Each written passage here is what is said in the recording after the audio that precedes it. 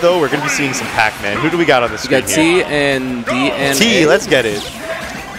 Yeah. DNA. Okay, PC.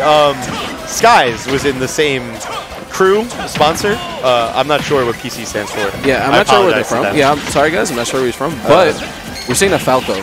I love the bird, bro. Oh, man. Gotta love the bird. As long as I'm not playing against him, I love the bird. It's like he presses the button, then you get put in a cutscene, right? Yeah, dude. We're watching a movie today. Press A to start the cutscene. This is the matinee right now. But yeah, right now T is mixing. He's definitely mixing. Pac-Man, also no stranger to the combo game. Pac-Man's damage output is pretty insane, like that shield poke was. That was kind of wild. I've never seen a hydrant shield poke actually. Okay, but this PC crew doesn't seem too bad. They're definitely holding their own against these good players. Yeah, the players seem legit. Nice. But right now, great weight on T. That back air is legit, right? I love using the hydrant to wait. Use it to stall a little bit and able to cover that. And the back air right at the ledge there, it's scary. Has Pac-Man off stage, but there's really not much you can do when it comes to edge guarding him.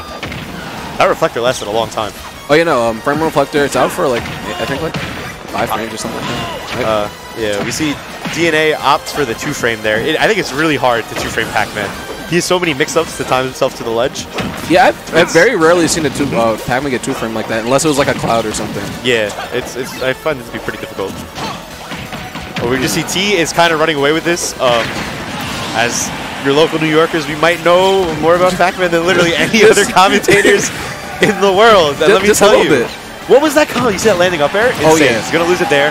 But this stock deficit against Pac-Man might be the biggest mountain to climb ever. Yeah, it hurts. It hurts. Very difficult to make it back. But if there is a character that can put you in some type of scenario where you can kind of just take a stock with low repercussion, yeah, it is Falco. It is. Falco doesn't care what you do. He doesn't care how good of a player you are. He is hitting you. There's nothing you can do. He hits the guy going 0-2 the same as he hits Leo, right? Pretty much. There is no care. Once you get hit, everybody's the same, right? That's how it goes. Definitely. T just running up and shielding there. He is so in your face with Pac-Man. Yeah, and T's like really big on like those step back forward smashes, right? I'm not sure. I haven't seen too much team gameplay because he's only here once in a while. I guess I don't really analyze it that deeply. Okay, you know what? He does F smash though, quite clearly. Yeah. He's mashing right now. Oh, okay. That reflector almost killed T. I love the reflector usage, you know? And I don't know how familiar he is with the matchup, or if he's just kind of like mashing it because he has projectiles, but it's great usage, and I think we can see a lot of good stuff in this next game unless he's able to make this crazy comeback here. And you know what? And you know what? He's learning, right? Because at first he wasn't reflecting the hydrant like that, and then after the first stock, he's just like, all right. But T, nice F tilts. Pac-Man's F tilt, quite the infuriating move. It's just the little jab, you know, the little poke. Yes. It's just so reminds me of Fox's F tilt a little bit.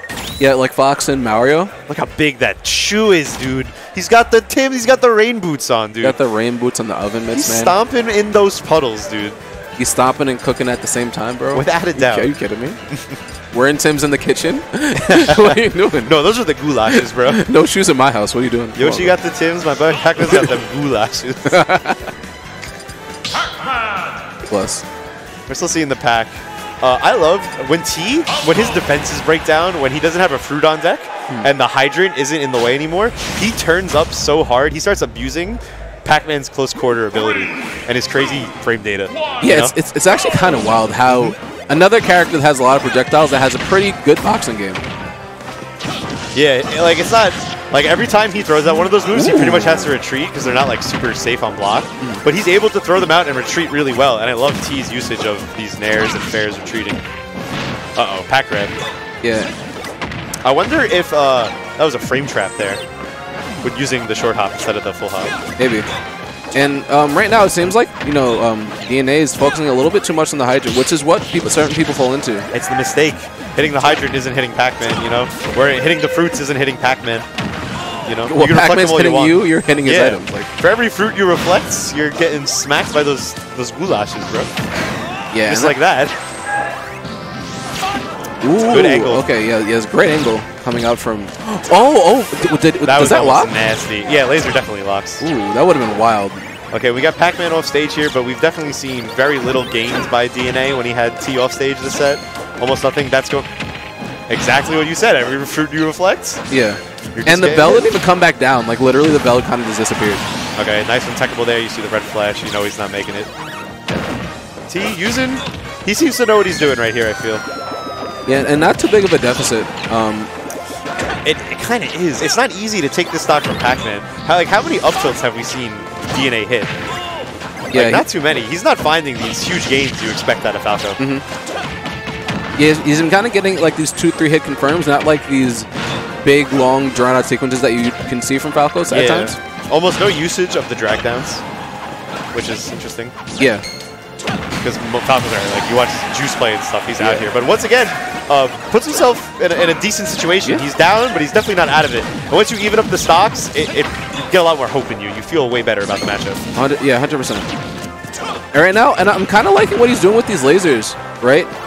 He's not being up close and hitting the hydrant like he was before. He's trying to give himself some space to think a little bit. Yeah, he's just honestly, he's laser camping him. Yeah, I mean, we're waiting for T. He's telling T to do something, and even though he is down right now, you got like over 5 minutes on the clock. You don't really need to rush your approach right here. And that's smart to do against Pac-Man. Yeah, and especially if you don't know what to do, because I'm not sure like what his Pac-Man experience is, but chances are it's none, and if it is, it's not T, you know? Yeah. Which is always what it comes down to. Yeah, pretty much. Reflector right there. He's going to get great pressure there. The hydrant, the water pushing him in. That was pretty funny. Yeah, and right now, and I think at the ledge has been a big thing for both players because DNA hasn't been getting much off of these ledge traps, and T's kind of been going wild at the ledge a little bit. Yeah, obviously, I think a Spacey's disadvantage obviously way harder to work with than Pac-Man's. He's going to get hit way more. But finally get a backer there right in the ledge. And he's keeping this pace, but he's down like it feels like the same amount all the time. Yeah, you know? About like 70–80%. There needs to be a significant momentum shift here to see DNA do something. Ooh, and right now he's at the ledge. See how he recovers high. Barely living that back air, but I'm not sure if he has his jump, but just sneaks on with the side B. But the boots putting in work takes that 2-0. Yeah. Congrats to T.